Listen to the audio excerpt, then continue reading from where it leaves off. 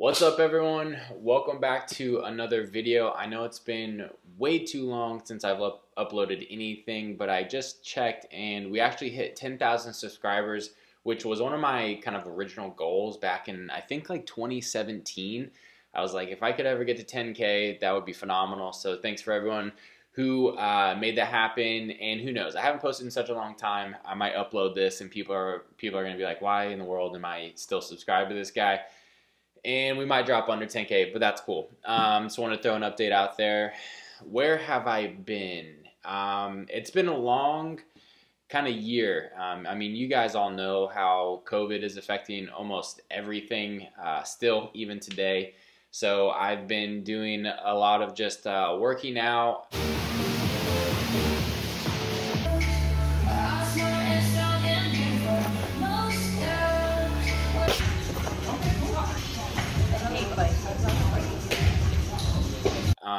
Doing a lot of dentistry, trying to get my requirements done. I actually got engaged not too long ago.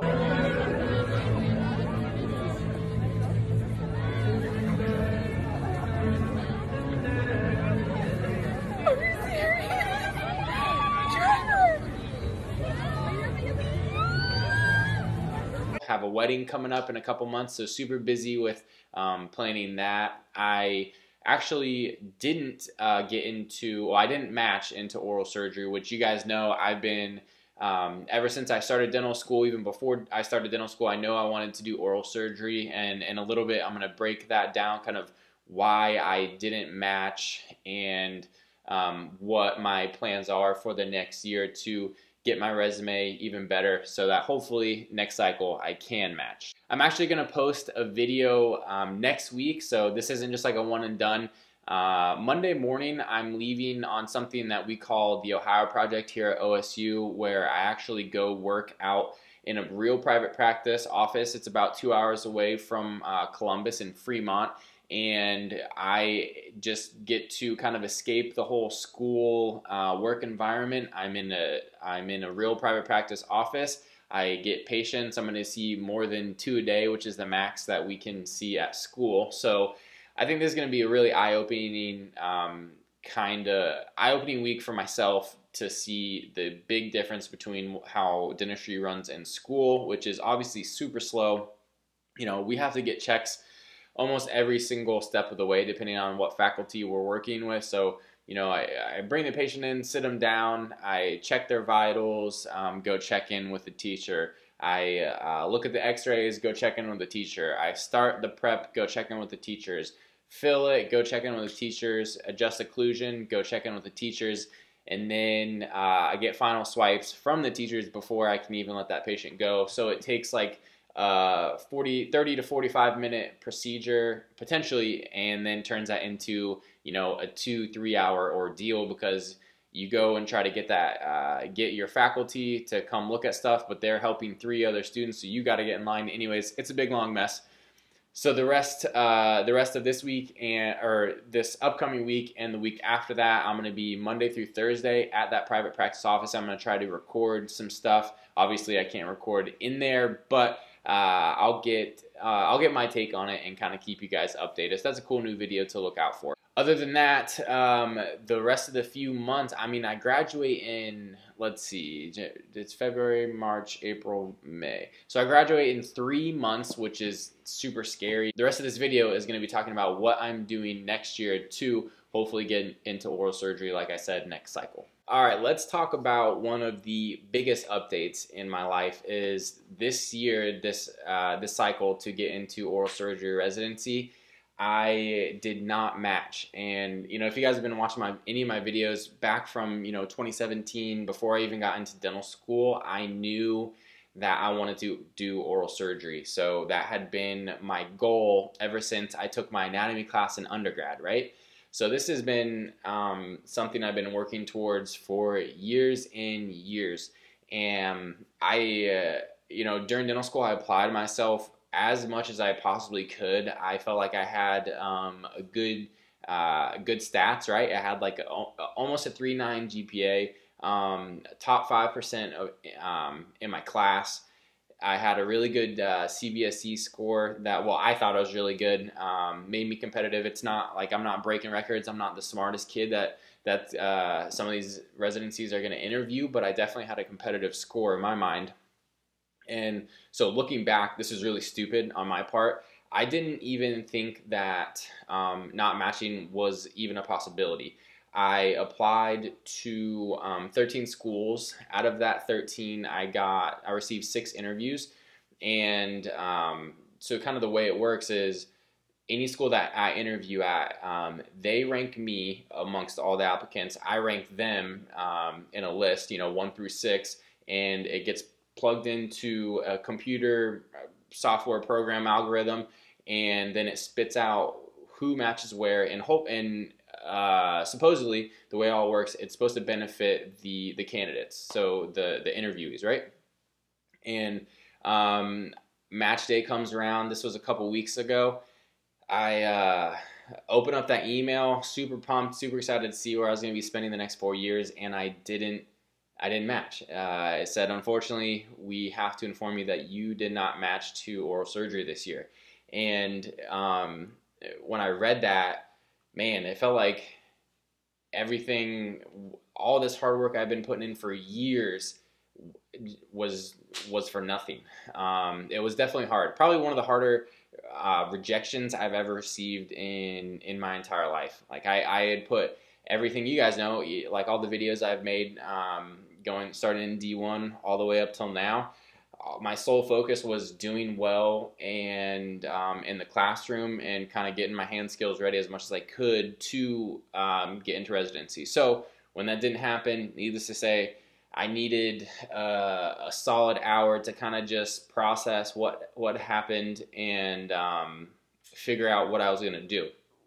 So once I got over my little pity party, I realized that because I didn't match, I need to do an intern year, which is what if you don't match into residency right out of dental school, this is the best thing you can do for your resume to be able to apply again next cycle. So I will go spend a year at an oral surgery program and be able to kind of learn the ins and outs of the profession. I'll basically be almost like a pseudo resident that doesn't have all of the responsibilities that an actual resident has. So I'll be spending time in the OR, helping with any cases that come in. So that's like jaw surgery, TMJ surgery.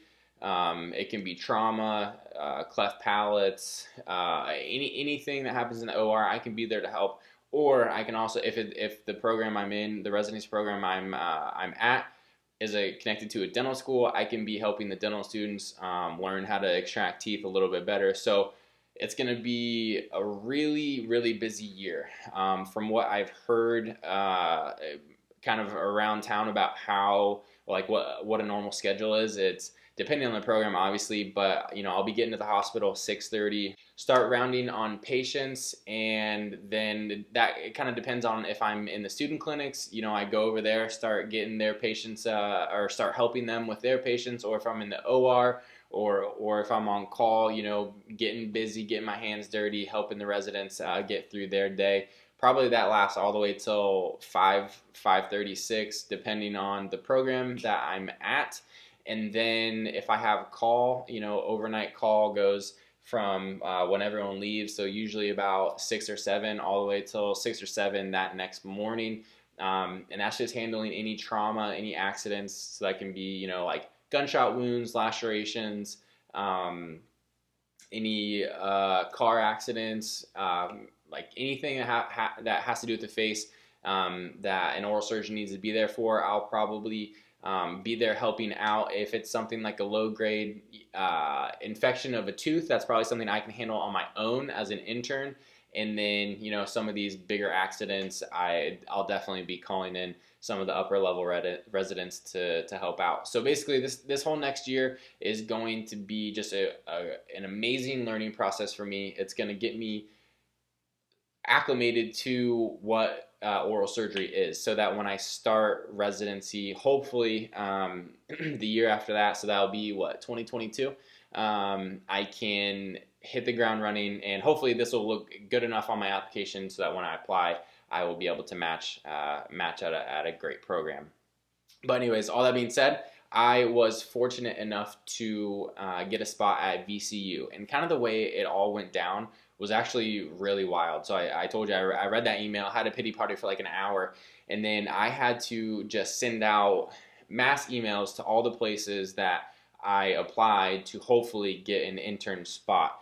And I hadn't really talked to any faculty about how I do this, and so I quickly shot all of them emails trying to get them to, you know, give me pointers on how to secure a spot, because if I was left without a spot, if all the intern spots filled up, and I didn't get one for the next year, I was gonna be out of luck. Like, I would have probably had to go work in private practice somewhere, and that doesn't look as good on a resume, so it kind of wastes that whole year. Anyways, I get all those emails sent out, and then I kind of just start. I sit there and wait, and slowly I start getting responses, and I start having Zoom interviews with all these different programs. And some of them, you know, I got offered a spot in Nashville that I was really excited for, but they told me I had to decline or accept within 12 hours, and I was still interviewing for like the VCU spot, which that was kind of my number one because I knew how good of a program it was.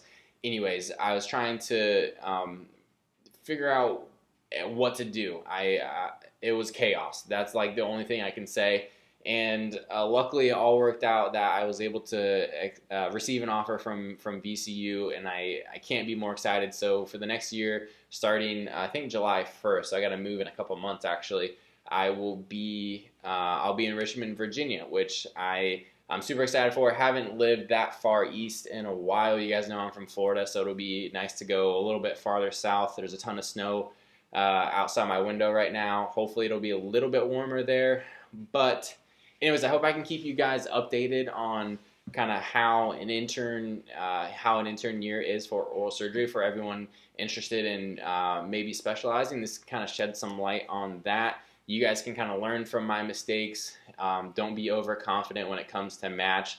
And if you don't match, understanding that your next year is just going to be, it's so important to take that year to learn as much as possible. So when you do match, hopefully that next cycle, you'll be ready to go and farther ahead of the game than you would have been if you just went straight out of dental school into residency.